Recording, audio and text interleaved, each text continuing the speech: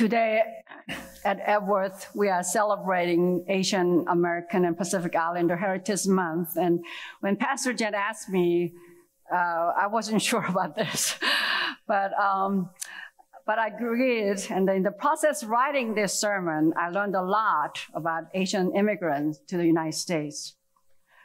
I don't know if any of you have seen a movie called Gentleman's Agreement. It's an old movie, black and white, with Gregory Peck, which depicted discrimination against Jews in the United States.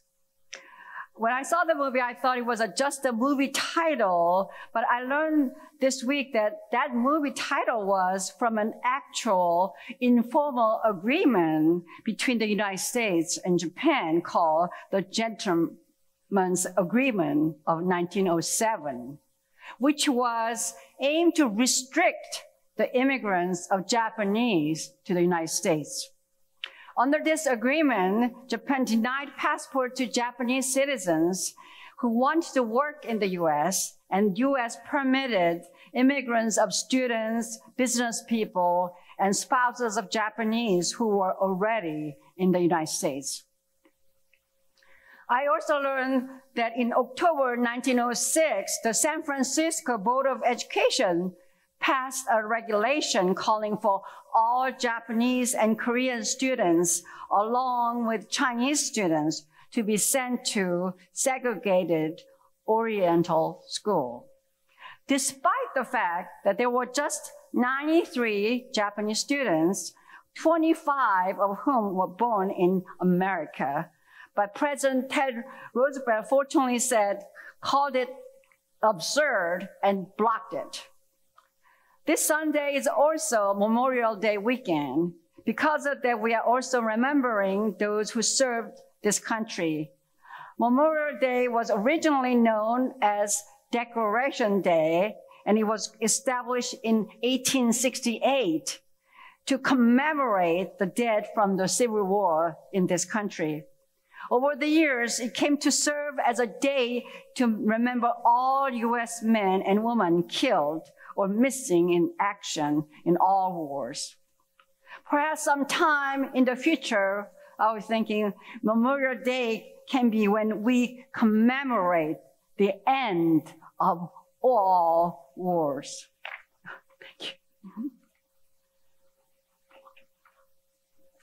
Thank you. Thank you. When my son was born, I lived near the mall in Washington, D.C. One day, I put him in a stroller and walked over to the Vietnam Memorial. The black granite walls had names upon names of the dead, 58,195. I had goosebumps just looking at all the names, and I thought about the mothers of those names.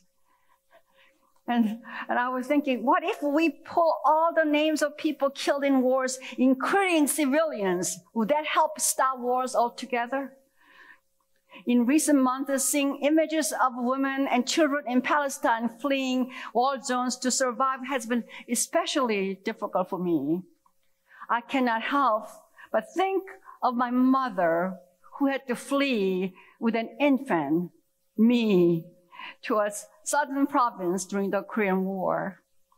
She told me how she was on a train all night and it only went one stop because people are trying to climb on the top of the train to flee. When I checked the distance using Google this time, normally it would have taken about 20 minutes to go to that stop. I saw a photo of this scene, people on the top of a train in a Life magazine issue while doing research for a painting I was working on when I was at Wesley. I called the painting For What? Remember, these people on the train, and it was January, and Korea is very, very cold in January. This week, I attended a presentation about Japanese American experience during World War II. The speaker was Cynthia Izuno Macri, a third-generation Japanese American, a retired captain who is also an oncologist.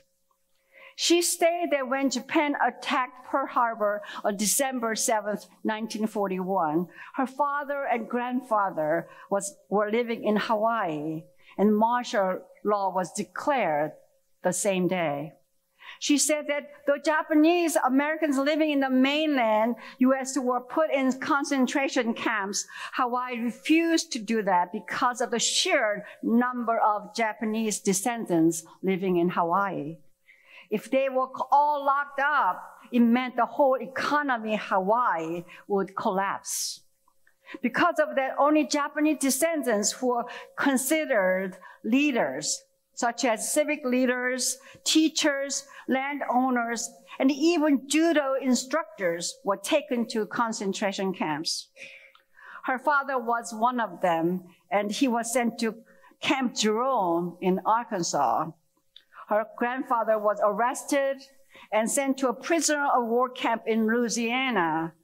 He was considered an above average threat because he was an educator and principal of a Japanese language school, because he was also Buddhist. The number varies slightly depending on the source, but approximately 1,500 from Hawaii and 120,000 Japanese descendants living on the West Coast were put in concentration camps, 2/3 of whom were American citizens. I also learned that Hawaii was not even a state at that time. It was a territory of the United States. Compared to these numbers, the US government interned only 11,507 German descendants during World War II, although there were over 11.2 million Germans living in the US. I also learned that German descendants were persecuted during World War I, World War I. Because of that, some German descendants changed their business names to American-sounding names, stopped celebrating German traditions, and did not speak German in public to disguise their ethnic identity. Could Japanese descendants have done the same? We know the answer is no. I came to the United States when I was 14 because of my mother married an American soldier after becoming a widow with an infant, me, during the Korean War. I was born 6 months before the Korean War. She was only 18 years old when the Korean War started. When I came to the United States, my knowledge of America was nil, other than the fact that I knew America helped South Korea during the Korean War. I saw the statue of General MacArthur in Incheon, where he landed with United Nations troops. I also saw a few American movies, and that was about it. I had no idea that discrimination existed in the United States because of skin color. My first year of school in the United States started in Texas in January 1965. My first encounter with discrimination was when the students were not being nominated for homecoming queen. 2 girls in my homemaking class were nominated. But one girl who was in the same class, whom I thought was more beautiful than the other 2, was not. And I felt puzzled.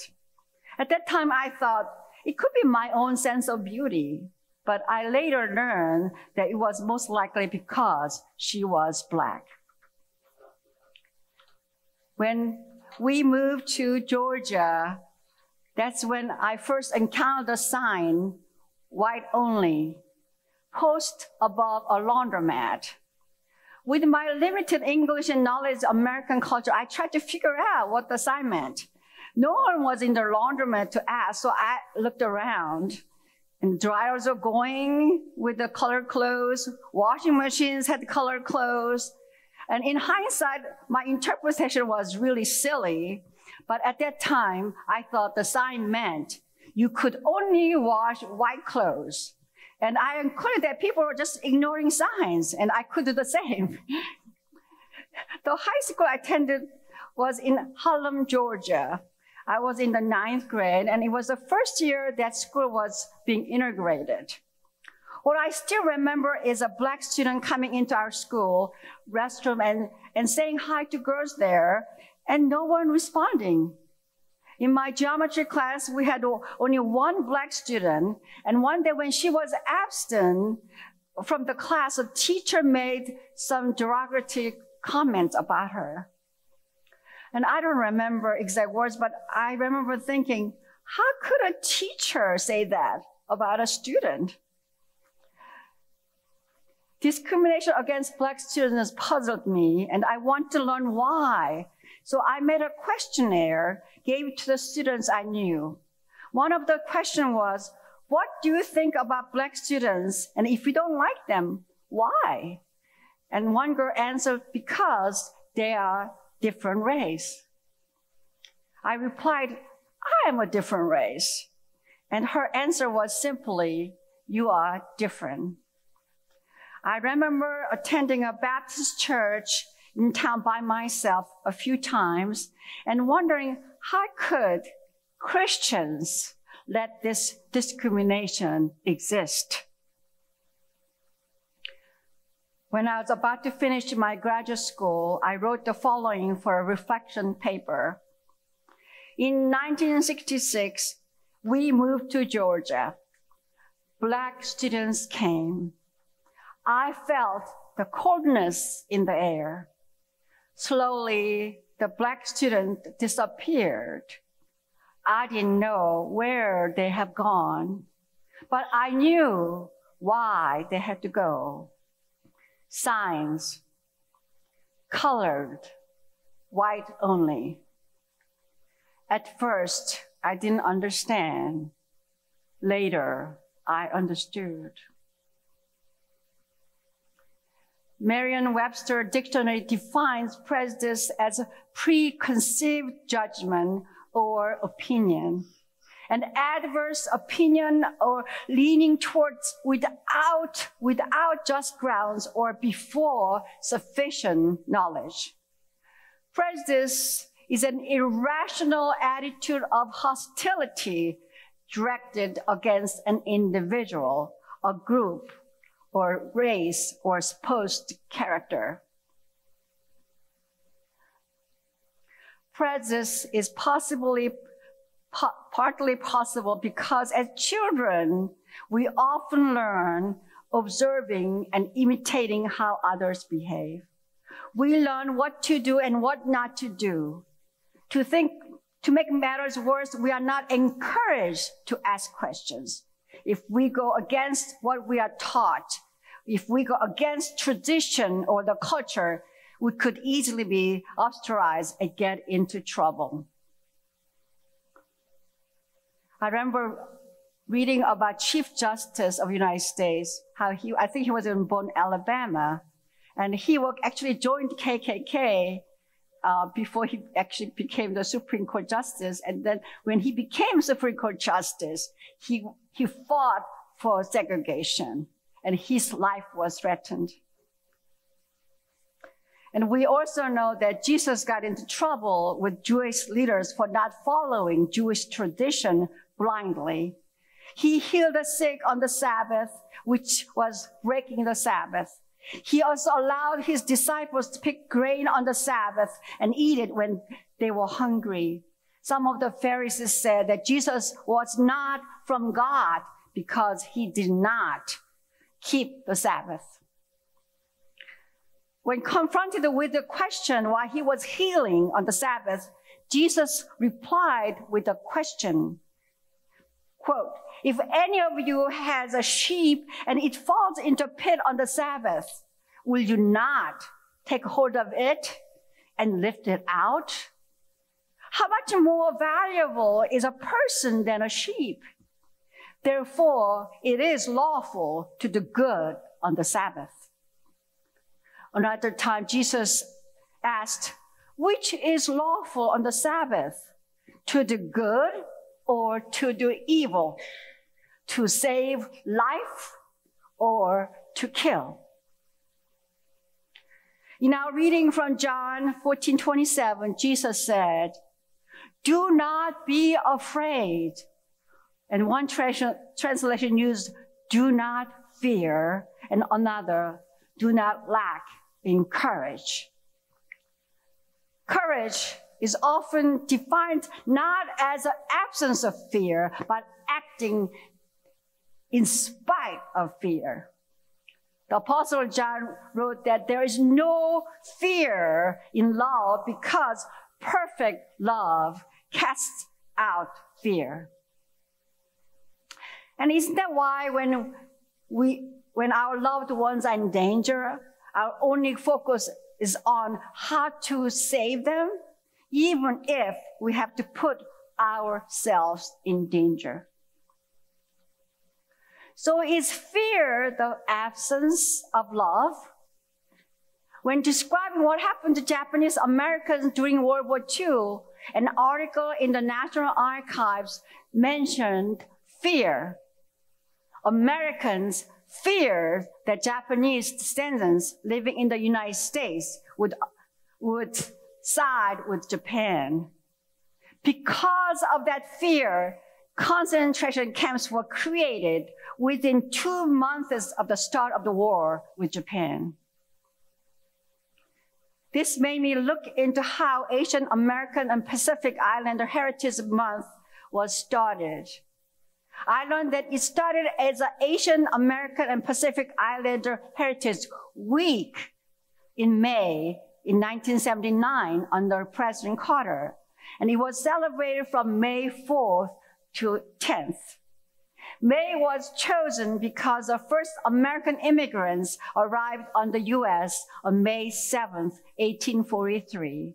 And the Transcontinental Railroad was finished on May 10th, 1869, by a majority of Chinese immigrant workers. This week was changed to month in 1992 under President George H.W. Bush. It was a way for the United States to recognize the contribution of Asian and Pacific Islander Americans. During World War II, 33,000 Japanese Americans enlisted in the military and fought mostly in Europe. On July 15, 1946, President Truman welcomed them, saying, quote, "You have fought not only the enemy abroad, but prejudice at home, and you have won. Keep up that fight, and we will continue to win, to make this great republic stand for just what the Constitution says it stands for. The welfare of all of the welfare of all of the people, all the time." President Truman said, "Keep up the fight," because he knew that prejudice would go on, and he was right. It has been almost 78 years since that speech, and we are still fighting prejudice. Prejudice everywhere, and not just in the United States. And when I went back to Korea to work in 1991, I met a doctor who was Caucasian and married a Korean woman. He was born in Korea because his parents, who were Americans, were missionaries. He said that his wife's grandmother was against the marriage, not because he was American, but because he was born in the Jeolla province of Korea, a province in the west of South Korea. When I heard that, I just cracked up. I thought the grandmother would have objected to the marriage because he wasn't Korean, but instead, it was because he was born in a province where most Koreans were considered that province people as stingy. Prejudice has no boundaries. Although we have a long way to go, I believe God is leading us through the power of the Holy Spirit. and we will eventually learn to live in peace with one another. Over the years, I have visited many different churches, including Greek Orthodox and synagogues. Among them, Epworth is one of the most diverse and welcoming churches. And I'm also very glad that Epworth makes effort to reach out to people in need. These are some of the reasons why we have chosen to come to Epworth.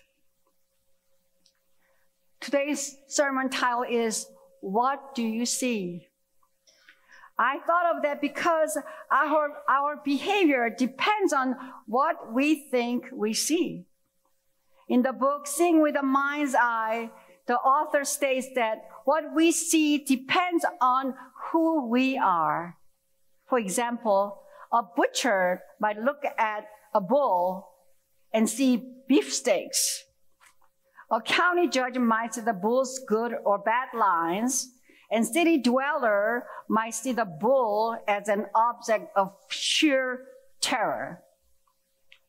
And if we use this example as a guide, we can easily look at a person and judge that this person is valuable or useful, or that person has no value and is useless. Moreover, if we don't know who we are, we can easily define ourselves by how others define us. One of my so-called bucket list is writing a book, and I thought of calling it My Korea, My America, and My God. Because I want to say that I am no longer defined by nationality, but who I am in God. During my seminary years, I learned about a German theologian, Dietrich Bonhoeffer, who lived during the time of Hitler and participated in a plot to assassinate Hitler. The plot was discovered, and he was imprisoned in a Nazi prison and executed shortly before the end of World War II. He could have easily stayed in the United States to get away from Hitler, and his friends encouraged that. But he went back to Germany. And I would like to read a portion of a poem he wrote while he was imprisoned. The poem is entitled, Who Am I? I'll pause where I skip the lines.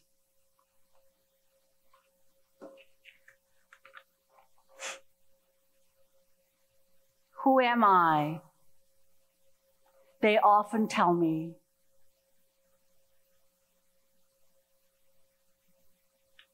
Am I then really which other men tell of?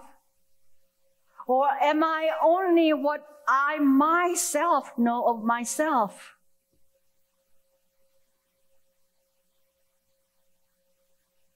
Who am I? This or the other? Am I one person today and tomorrow another? Am I both at once? A hypocrite before others? Who am I?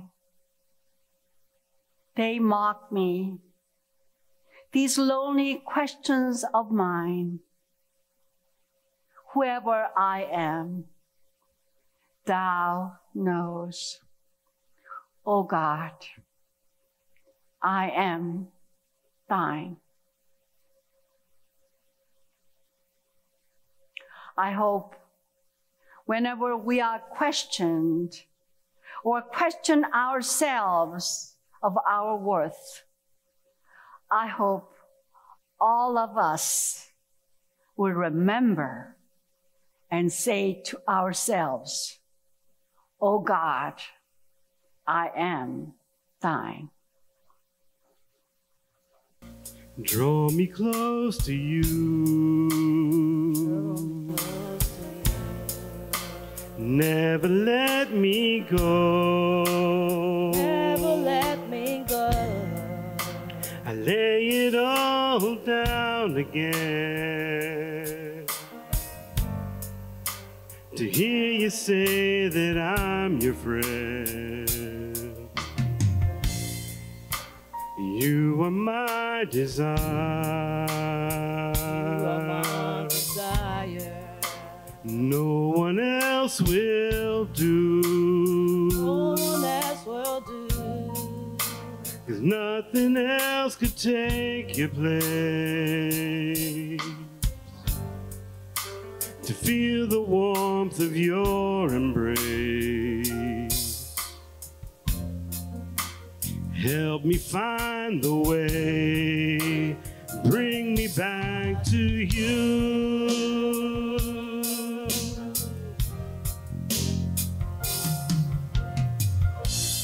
You're all I want. You're all I've ever needed. You're all I want. Help me